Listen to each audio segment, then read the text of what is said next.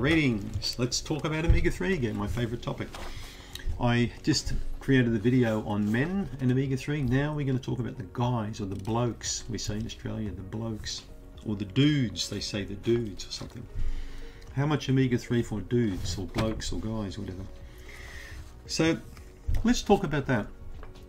We've discussed previously about the omega-3 index level, or the omega index level. That's not a bad one to do for a guy.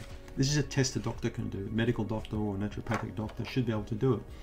So look at the video I did on omega index. It explains it a bit more.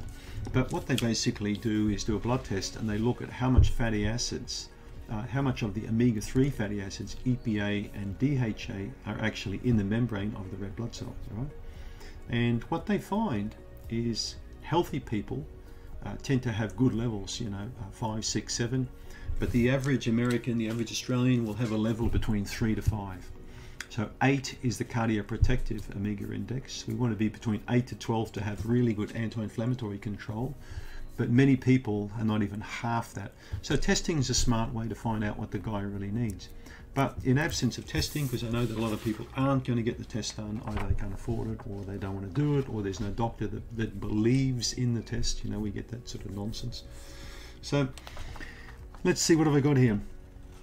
I've written here, I've had many younger and middle-aged male patients take 3,000 milligrams of omega fish oil per day for extended periods with no problem at all. Right? Some, in fact, many experts in the field would argue that teens and boys would benefit from as much as 4,000 milligrams a day. It can certainly do no harm. And from the studies I've read, these young males, guys say between 13, 14, 15, up to about 20, really benefit from a good dose of omega-3. And remember, their brain's still developing when they're in their teens as well. So having all of these good fats tends to offset the bad fats, because young guys like to eat crap. Okay, not all of them, but a lot of them will eat potato chips, deep fried foods.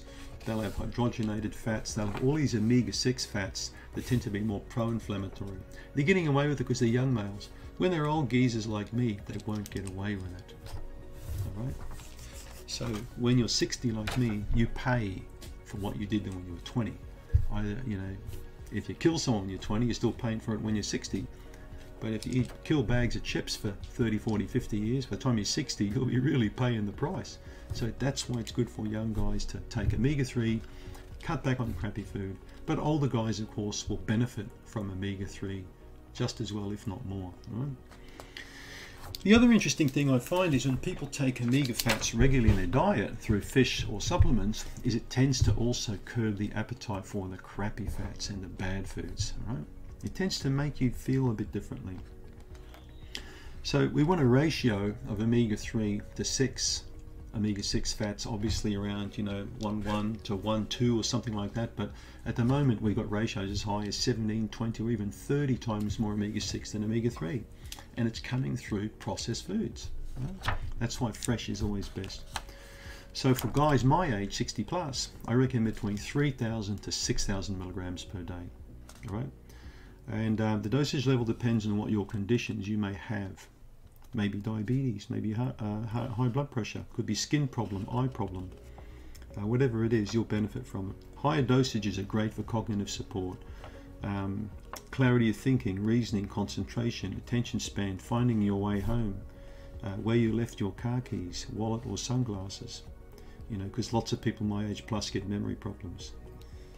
Now, what was I saying? I nearly got you there, didn't I?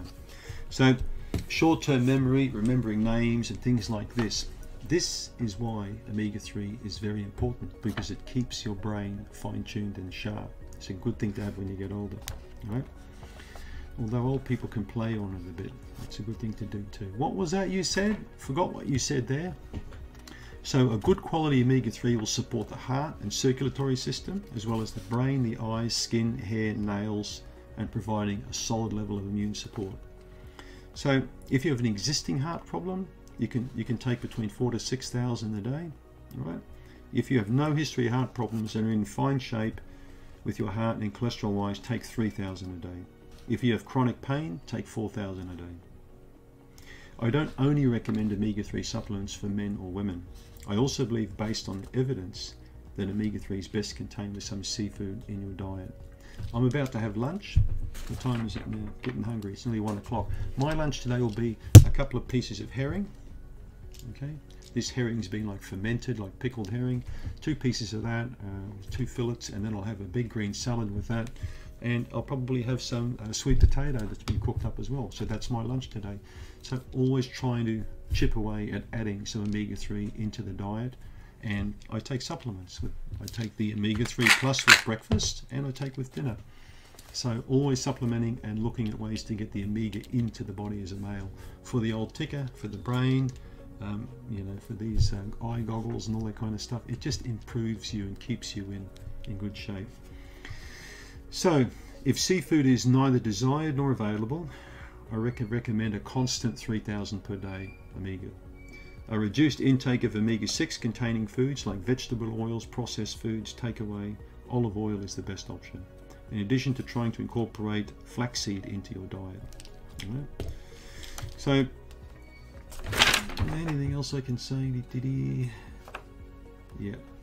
Anyway, for guys, if they can include some seafood into their diet, wild caught fish at least once or twice a week, and a reduced intake of the omega-6, the processed foods, I think that's going to really help, because if you reduce those foods, you reduce inflammation, you're taking away causes of inflammatory conditions, and if you include the omega-6, then you're boosting the anti-inflammatory action.